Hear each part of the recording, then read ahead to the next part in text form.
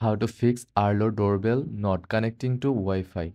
If your Arlo doorbell is not connecting to Wi-Fi, follow these troubleshooting steps.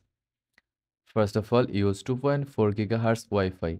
Ensure the doorbell connects to a 2.4 GHz network as it doesn't support 5 GHz.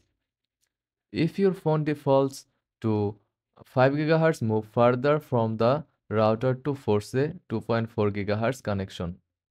After that, reset the doorbell. Hold the sync button for 15 seconds until the LED flashes to perform a factory reset.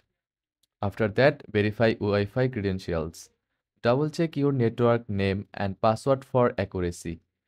Then switch devices. If QR code scanning fails, try setting up the doorbell with a different phone or tablet.